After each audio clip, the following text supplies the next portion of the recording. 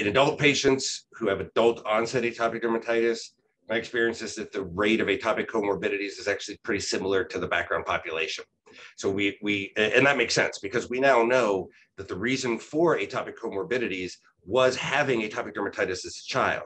So when you had it as a child, aeroallergens, food allergens, those kinds of things got transcutaneous penetration and thereby exposure to the cutaneous immune system as opposed to the mucosal immune system, which is where the exposure is in people who don't have atopic dermatitis.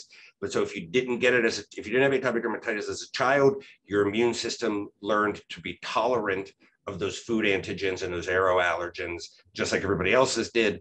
Then by the time you get it as an adult, your immune system is already tolerant of those antigens. So you generally don't develop atopic comorbidities if you have adult onset atopic dermatitis.